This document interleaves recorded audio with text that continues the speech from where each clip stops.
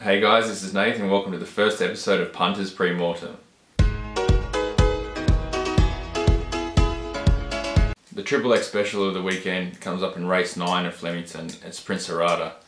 Although he's beaten over 1200 last start at Flemington, rising to the 1400 where he's been placed at the track and trip behind Hucklebuck, who eventually went on to win a Group 1, is good enough form for this and he'll be winning on Saturday. The cheeky, sneaky each way better this weekend is Boomwa in race 6 at Rosehill. The favourite craftiness will be short in the market, it'll be 230, but with 50 kilos coming from Melbourne, straight races, he's good enough to win on Saturday, and for $13 it's an each way chance, so get on.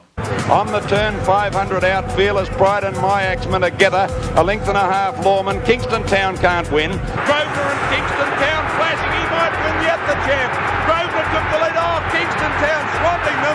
What a run, Kingston Town wins it next to Grosvenor.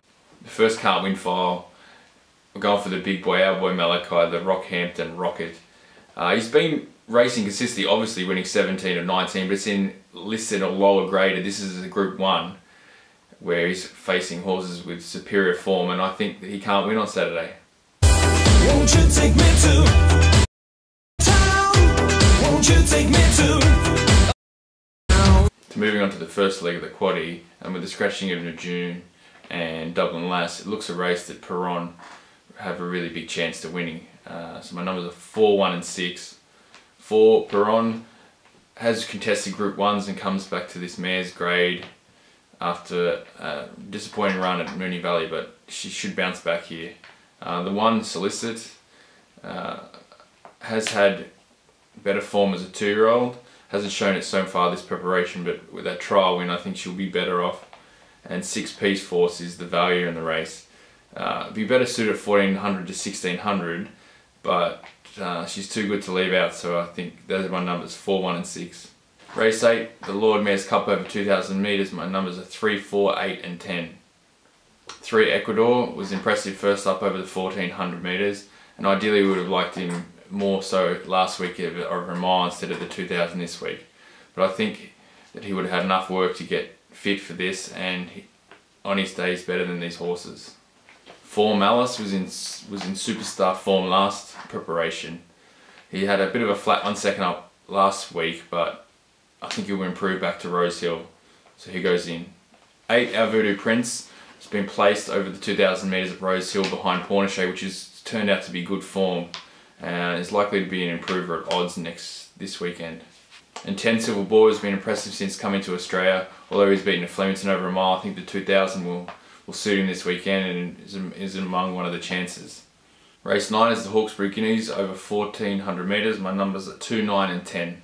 2, Federals coming off a last start listed win over the same distance on a slow track, and basically meeting the same field. So he's got to be on top this week, hopefully to go back to back.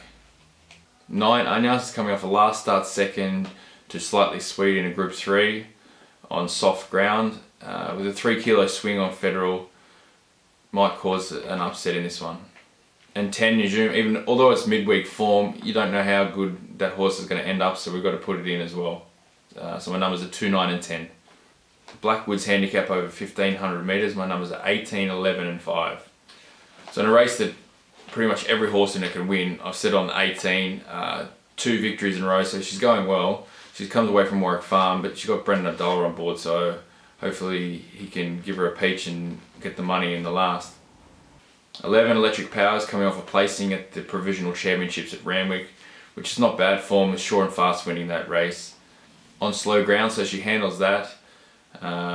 Could be a chance at value odds. And 5, Quick Strike. If he's going to be winning a derby, he would want to be running really competitive in this race on Saturday. So I put him in. Hopefully one of our horses can win in the last, because this is a tough race. The Rockin' Rangy Rangdoo is joining in on the outside. Is it his day today? It's Road to Rockin' Rangy Rangdoo fighting it out. Rangy Rangdoo on the outside is in front, and Rangy Rangdoo gets his Group 1.